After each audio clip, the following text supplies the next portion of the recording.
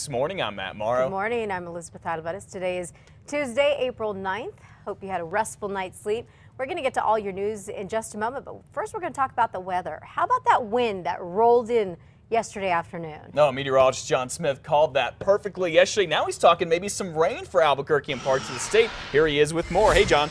Hey, Matt and Elizabeth. Yeah, we're going to see a little bit more wind today, but more than anything, we are going to be looking for a chance of getting a few showers. And as we move throughout the day, it won't be a washout, but through the entire daytime hours, we will have at least a shot of getting a few showers. Temperatures in the upper 40s by noon, into the low 50s by 5 o'clock, so it will be noticeably cooler today as well. Already have a few showers out there, some of them just to the west of the metro, trying to get a few going over the Albuquerque metro area right now. And some of those higher elevations, especially down to the Gila, we're trying to get a little bit of snowfall going as well. I'll have more details on this storm as it crosses the state coming up.